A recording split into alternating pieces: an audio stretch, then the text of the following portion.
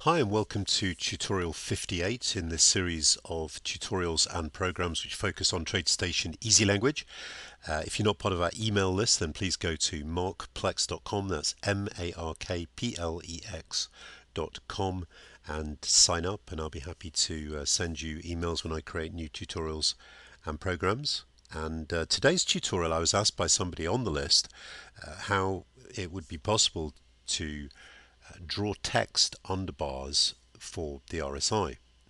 And it's actually something that's very simple to do, and this is a beginner level tutorial. So what I've done is opened a pound dollar 5-minute chart, and then what I've done is applied to that the RSI indicator, so we can see what the value of the RSI indicator is.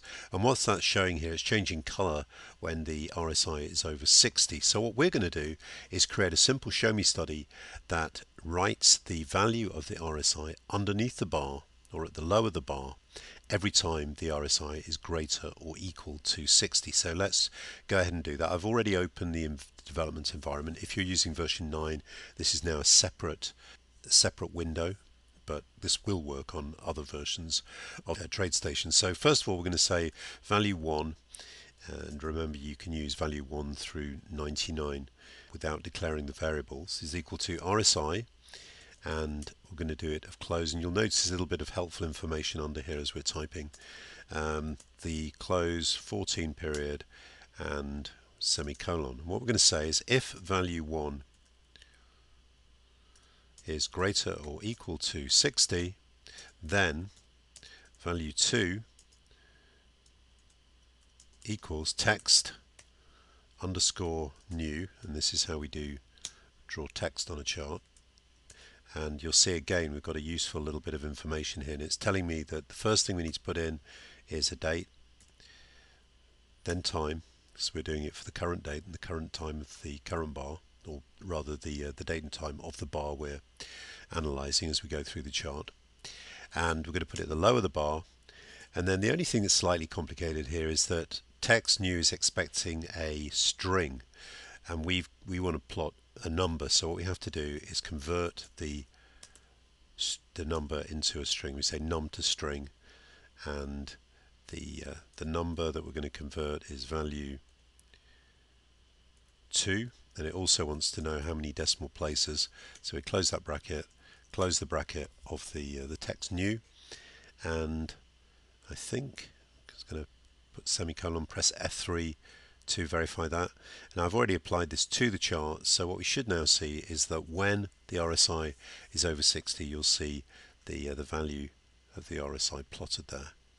Now first of all, you'll notice something's amiss here, because that's plotting these numbers 293, 294, 295, and that's because what I've done by mistake is instead of value 1 being the RSI value, I've plotted the actual value of the drawing object. So I'm just going to change that to value 1 and just go back, and we should see a more meaningful printout. There we go. So you'll see here, if we hover over there, that well, you can't see it's below, but the RSI is 63.64, and that's plotting on the chart there. Okay, so I also want to just demonstrate some other behavior here, and that is what is happening if the RSI is being updated on the last bar of the chart. So we're going to make a few changes to this program just so I can demonstrate that. And one of the things we're going to do is we're going to clear the print log. So we're going to be looking at the print log as we do this. So I'm going to say clear print log semicolon. That's just going to clear the print log every time this thing is applied to a chart. And what we're going to say here, because we want to actually see this, I'm just going to reduce this value here, and we're going to do two things. So when the value is over, we're going to still draw the text object as we've just been doing.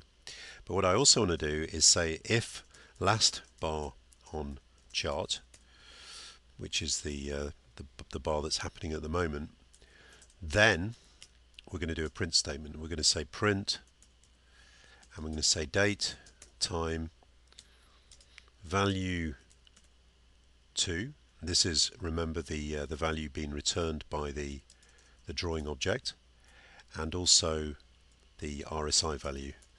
So I'm just putting the text that I want to appear in quotes, and then we know that the RSI value is going to be value 1.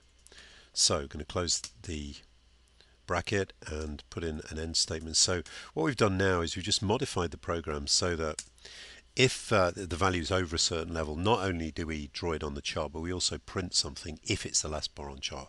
So we're going to draw the text anyway, but if it's the last bar on chart, we're also going to print it. So it's going to validate that, and then we'll just see what is happening here.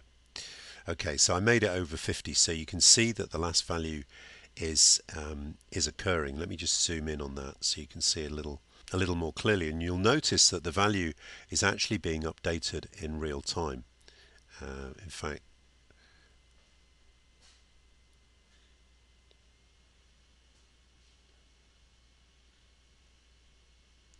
okay, so what is of interest though, if we look at the print log, and I've detached the print log from the chart here, and we're just going to go up and see it, and you'll notice that this last bar, which is being updated 1055, you'll see that the value of the drawing object is the same. So what effectively the program's doing is it's changing the value as it goes along.